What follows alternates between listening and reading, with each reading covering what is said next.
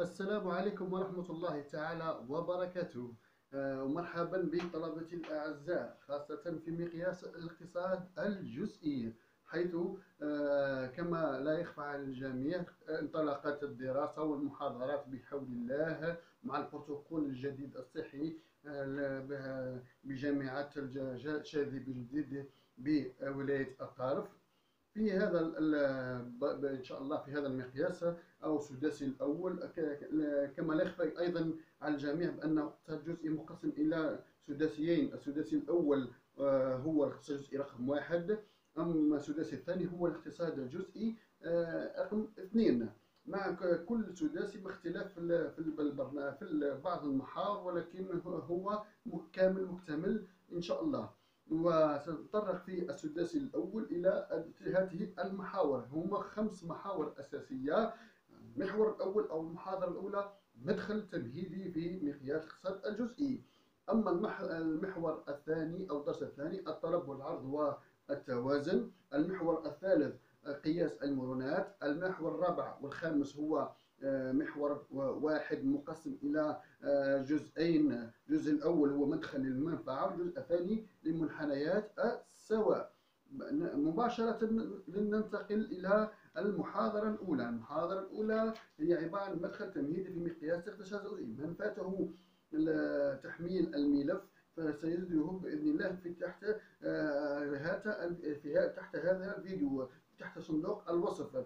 وكذلك تجدون رابط صفحتي الفيسبوك من أراد التواصل معي مباشرة، أو اترك لي التعليق تحت الفيديو لكي أجيب على هذا التساؤل بإذن الله. بينما الدرس الأول هو عبارة عن مدخل تمهيدي، فيه 4 نقاط أساسية. النقطة الأولى هو تعريف الاقتصاد، وكما اخترت 3 تعاريف أساسية لكي نفهم به الاقتصاد. نتطرق إلى التعريف الأول، هو عبارة عن علم من علوم الاجتماع الذي يهتم بالأنشطة التجارية ومعرفة كيفية إنتاج السلع وطريقة توزيعها. بطبيعة الحال لا يكتفي بإنتاج فقط، بل كذلك بتوزيع تلك هذه وطرق توزيع هذه السلع والخدمات. أما التعريف الثاني يدرس علم الاقتصاد الطريقة التي تنتج بها الأشياء التي يرغب بها الإنسان أو الناس، وكذلك الطريقة التي توزع بها تلك الأشياء. أما التعريف الأخير كما يدرس العلم الاقتصاد الكيفية التي يختار أو الطريقة التي يختار بها الناس أهم الأشياء التي يشترونها من بين الحاجات المتعددة التي يرغبون فيها.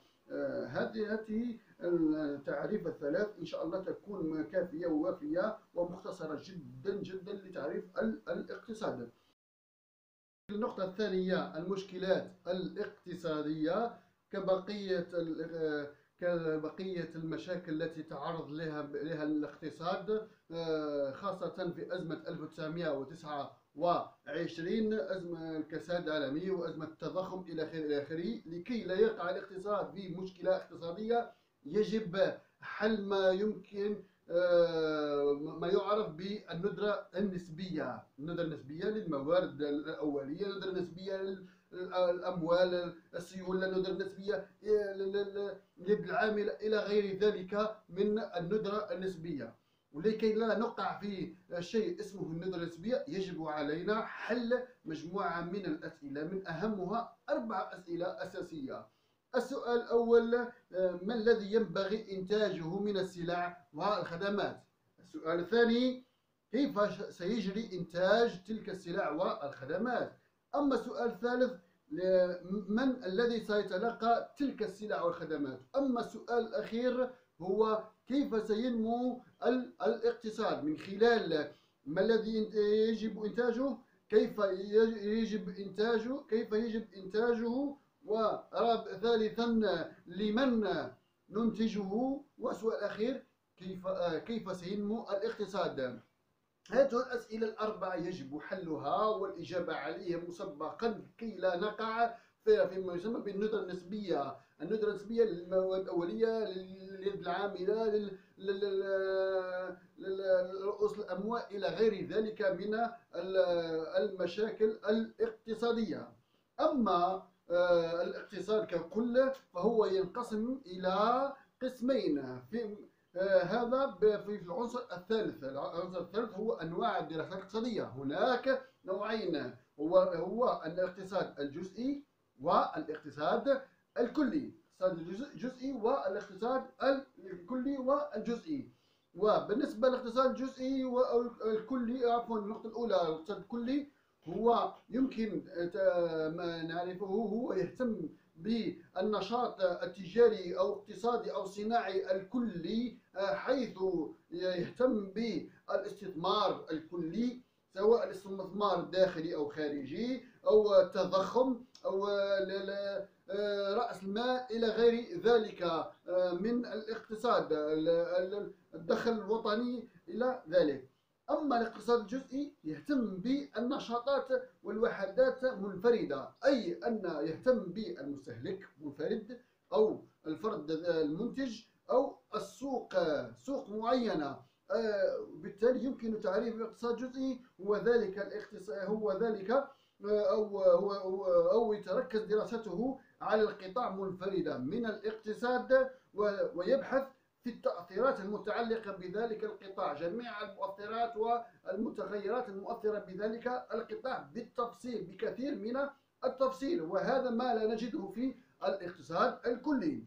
وقد يتكون هذا القطاع من مجموعة من المستهلكين أو مجموعة من المنتجين، وذلك لإنتاج سلع وخدمات معينة في سوق معين أو قطاع معين أو صناعة معينة.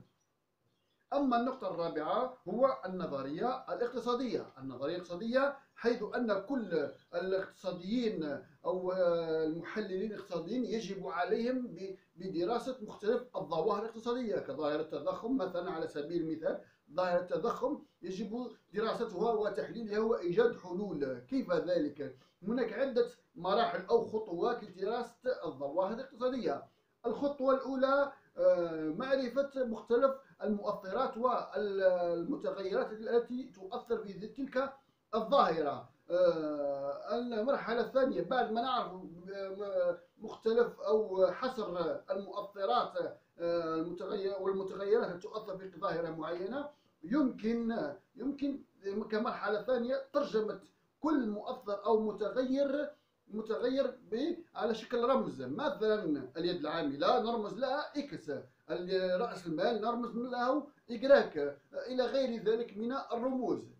أما لننتقل المرحلة الثالثة مباشرة بعد ترجمتها إلى متغيرات، أن نترجمها إلى مرحلة ثالثة إلى علاقات رياضية. علاقات رياضية كمعادلات، متراجحات، مصفوفات، إلى غير ذلك من العلاقات الرياضية، كدالة أسية، دالة خط مستقيم، إلى غير ذلك من العلاقات الرياضية. وبالتالي تأتي المرحلة التي يليها هي المرحلة الرابعة، وبالتالي نجد الطريقة المناسبة لحل تلك العلاقة الرياضية. أما المرحلة الأخيرة بعد ما نقوم بحل هذه العلاقة الرياضية بطريقة مناسبة، نأتي بحلول معينة كمرحلة أخيرة، حلول لهذه الظاهرة.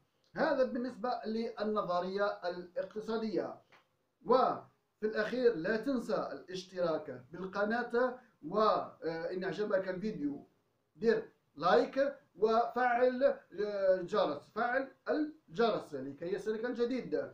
وللتذكير من يريد التواصل معي فهناك تحت صندوق الوصف تحت الفيديو مباشرة سيجد رابط الفيسبوك خاص بي، وكذلك الموقع الخاص، وكذلك أيضا تجدون كذلك أيضا المحاضرة موجودة مباشرة. وإلى اللقاء في المحاضرة القادمة إن شاء الله، وهو تحت عنوان الطلب والعرض والتوازن. والسلام عليكم ورحمة الله تعالى وبركاته.